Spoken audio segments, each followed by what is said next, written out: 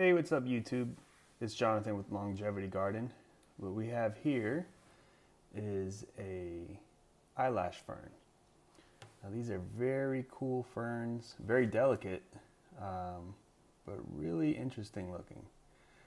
They do really look like eyelashes when you see them up close. A couple tricks to take care of this plant. The first thing is it loves humidity. If the plant doesn't have enough humidity, you'll start seeing these leaves kind of fold up and turn like a whitish silver. That's when you know it's not having enough humidity. They also like a lot of water.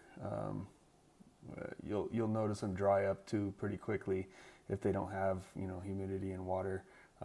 This is what actually makes them a pretty good terrarium plant.